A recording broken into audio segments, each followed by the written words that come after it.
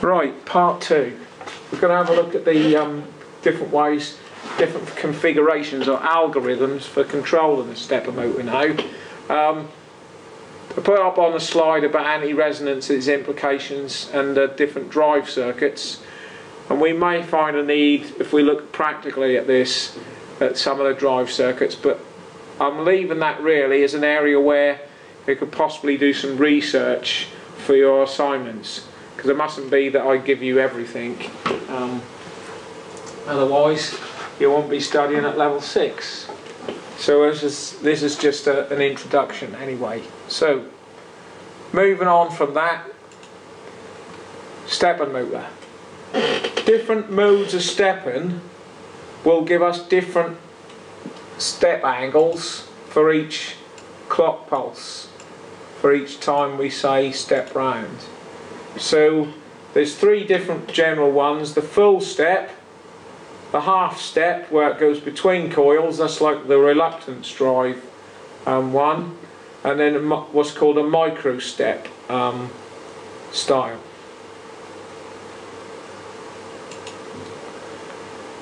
This diagram looks a little complex, and is probably a little more complex than I wanted to show, okay, but for the time being ignore the PIC microcontroller. All that is doing is making the decision to energise the coils in the order we want them to go round. So it's got a program in it that's going to step through the right sequence, changing these outputs here. So these are the outputs from the motor drive to the A', B and B' coils on the stepper motor. And as up here is showing windings, whether they're energised or de-energised. So we're going to go through a 4-step process to see how this configuration goes through a complete rotation of 360 degrees. First of all, we look at making the A terminal go high. So we're going to energise A. That means the current's going to flow through that coil, and A' is low, and therefore we create a south pole on A, and we pull the motor round 1 step. So that rotor's gone round from being north at the top to having north on the right hand side. So that's the first step in our sequence.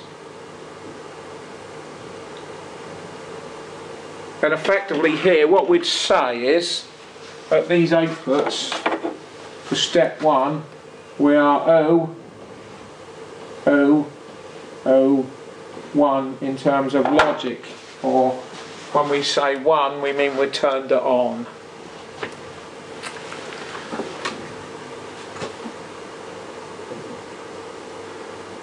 Second step is that we turn off A and we turn on B.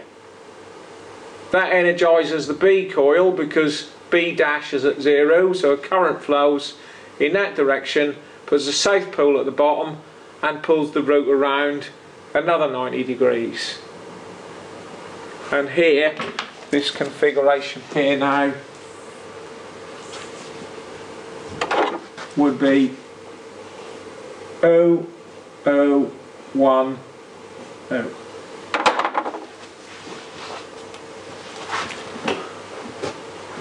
Oh, it's mirrored over here anyway. So that's what the microcontroller is asking for, and the motor drive output will reflect that. So the idea of the motor drive here is it's going to take low voltage, low level signals from a microcontroller and allow it to switch the much higher currents that are required by the motor. You wouldn't normally have the motor directly connected to the microcontroller.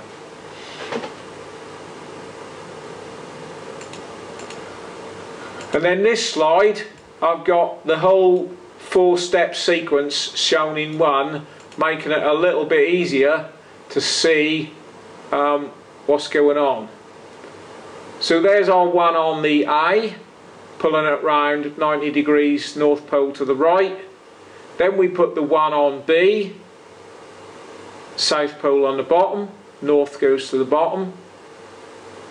Then we put the one on A dash, so we got a current going through the A coil in the opposite direction to what it was before, and that puts the south pole on the left, pulls the rotor around so the north is on the left, and then finally we return it to the starting position by putting a 1 on the B dash coil, turning the A coil off, and that finishes off the sequence. So we go in this sequence here, 1 0 0 1 0 1 0 0 0 0 1 0 0 0 0 1 on the output ports. So it's like a step and a 1 through a sequence of 4 and then back to the start again. And if you keep doing that repeatedly, this motor's going to go round and round. Albeit in this simplified version with only 1 north-south pole in the rotor and only 4 poles in the stator, it's going to go 90 degrees every step. It's going to run a little rough if we had a motor like this. And the stepping sequence is like that, where only one coil, as you can see, there's only ever one coil turned on at a time. The A coil, then the B coil, then the A dash coil, then the B dash, then the A again. Sometimes termed a wave drive, because that's what that diagram looks like, as a wave going up and down, up and down, up and down.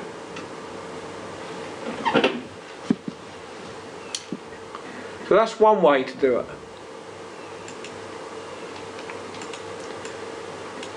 Determining the speed.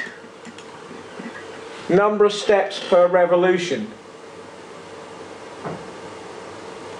360 degrees over the angle for one step. So if you want to know how many steps it is to do a revolution, you know what angle each step is, you can quite easily find out how many steps it is to go round once. And that might be important to you. If you've got to move a certain distance, you're going to want to know how many times you need to pulse it to get it to move that certain distance. So for example, if your degree is like we had, 90 degrees per step, we're going to get 4 steps per revolution. Number of pulses per second we can get from what the desired RPM is, revs per minute. We divide that by 60, so we turn it into revs per second, and then multiply that by the steps per resolution, and that'll tell me how many steps I need, how many pulses per second I need to get it to go at a certain speed. As an example, if we want it to go at 120 RPM, we'd divide that by 60, multiply that by the 4 steps per revolution. We'd have to pulse 8 times a second to get the motor to run at that speed with that configuration. Yeah, not particularly difficult to work out. I think you probably could have done that anyway. Simple thing about that. So, second type we're going to look at is what's called the full step 2-phase on bipolar control. So this is still full step, okay, but what we're going to do here is going to energise both coils at the same time. What this does is, for the same step size, is double the torque. But Danny, I'm going to ask you, what's the disadvantage to that? What else is it going to double?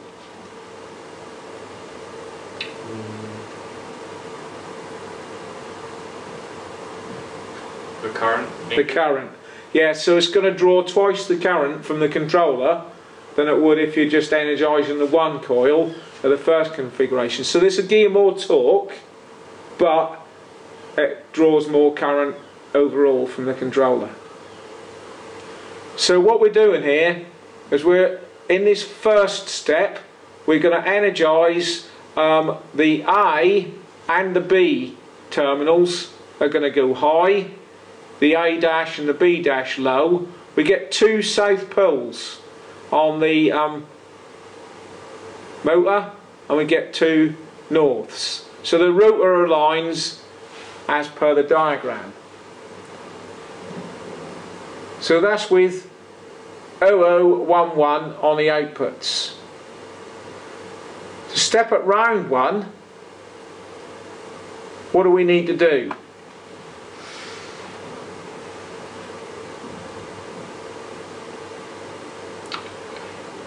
Put current on A dash B dash.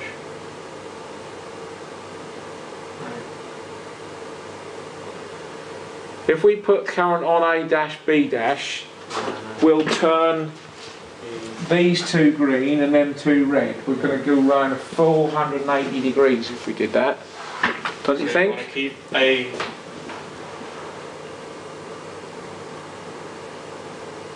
Keep B charged. No. What we effectively want to do, if we're going to pull this motor around to here, Yeah. 90 degrees, we're going to need to make that a south pole and that a north pole. So what have we got to do? They're both related to the A coil, Yeah. so we've got to reverse the polarity of the A coil. We've got to turn off A and turn on A dash. Yeah? Yeah. Let's have a look.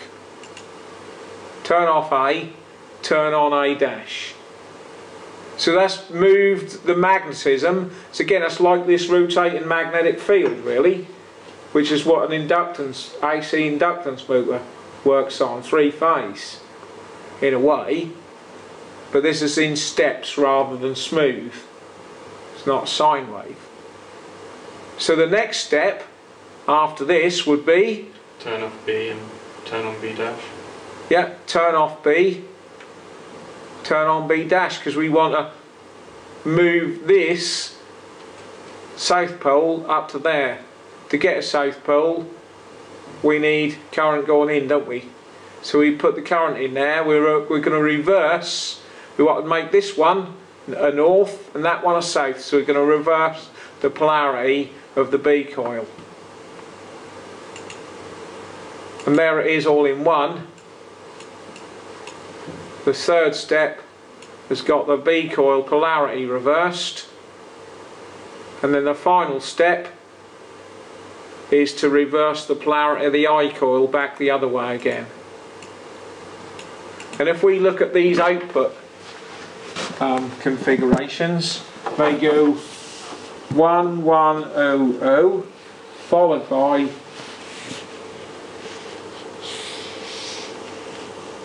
0110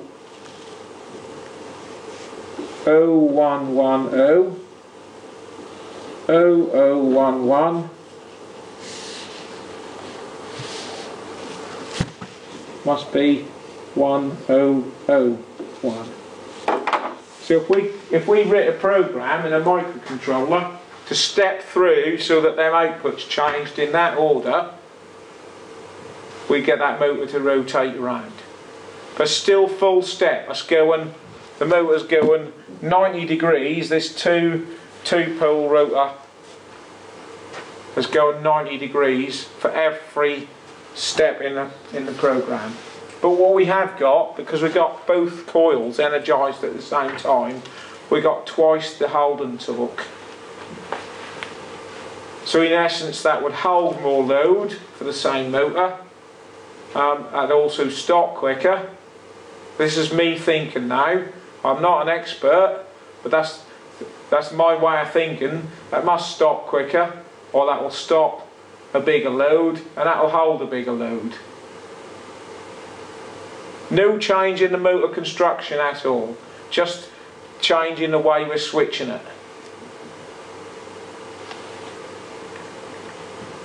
Alright with that, Danny? Yeah? Yeah. Good. Right, and there's the full step 2-phase on voltage sequence, and you can see that in that one you've always got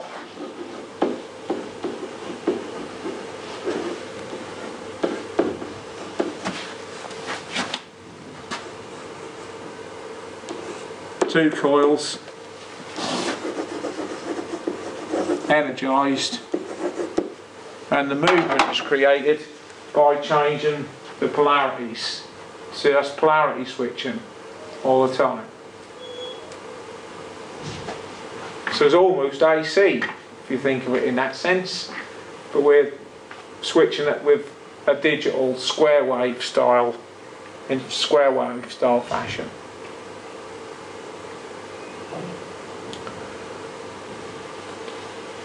Last thing we're going to do is look at half stepping. Combines 1-phase on and 2-phase on algorithms. It's got 8 steps to it because of that, and it improves the rotational resolution. So if you've got a, what's saying there is, if you had a 6 degree per step motor and you switched it this way, you get 3 degrees per step because you're half stepping it.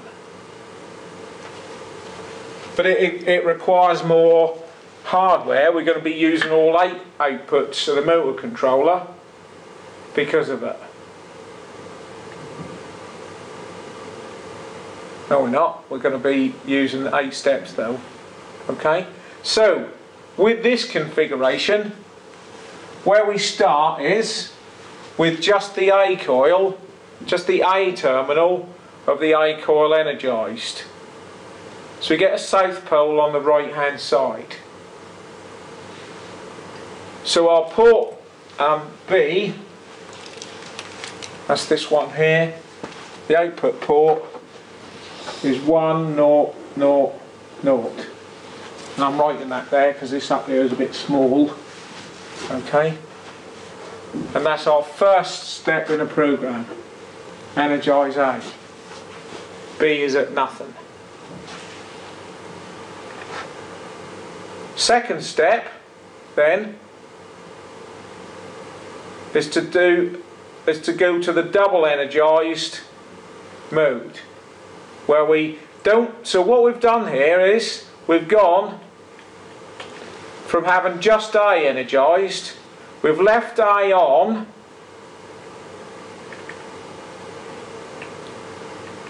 so there's our A on, we've left that on, and we turned on B as well.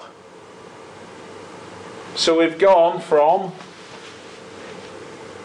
1000 to 1100. 2 coils.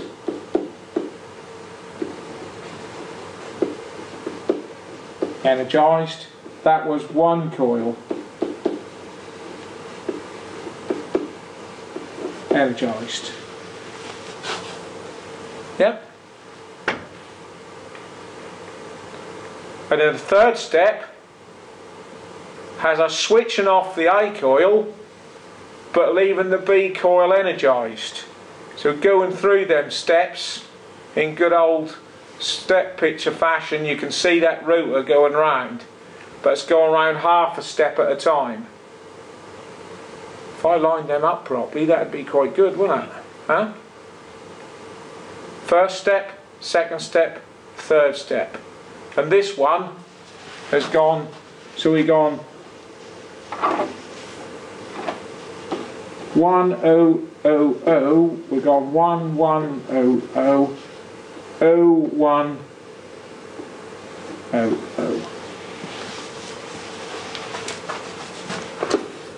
Step 1, step 2, and this is the step 3. Coil's gone round, so it's right at the bottom. So there's that one full step from here to here of the full step mode. We've put another step in between by combining the dual coil, single coil energisation. So you're going to get a modulating current with this coil, being drawn from the controller, sometimes twice as much as other times.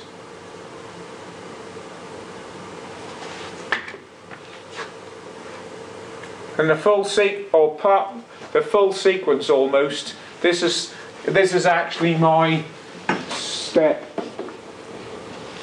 That's going to be step 8,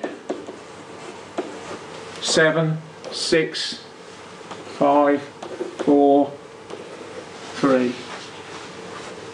Yeah, it's got the B coil on only. So this is the B coil energised only. We then energise the A dash coil as well. Then we turn the B coil off. Then we energise the B dash coil.